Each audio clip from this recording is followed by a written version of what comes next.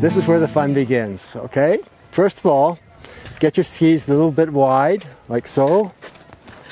Then you have to put your elbows on your knees. This is an elbow and this is a knee. Some people don't get that right. So put your elbows on your knees and tuck your poles up under your arms, like so.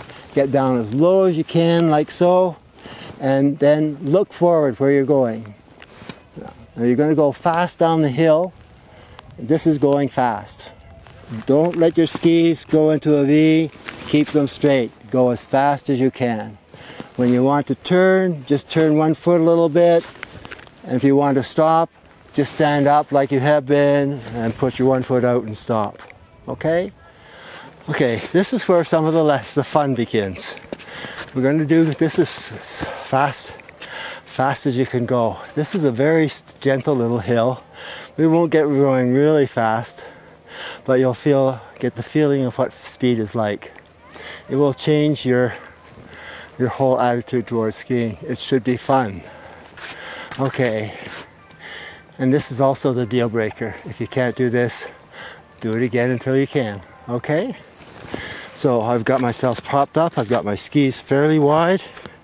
And what I want to do is put my elbows on put my poles up under my arms like so, downhill racer style. Crouch down like so.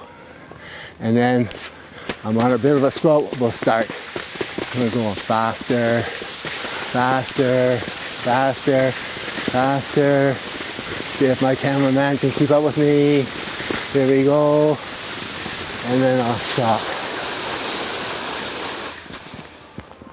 That was the end of lesson 6. It's where the fun is in skiing. A little bit of speed, a little bit of excitement, a little bit of adrenaline. When you do that, make sure that you're under control. If you want to stop, you can stand up at any time and push out your feet and stop, just the way you've done any one of the 3 ways. And that, you don't need a lot of practice for that. It's just straight down, have some fun.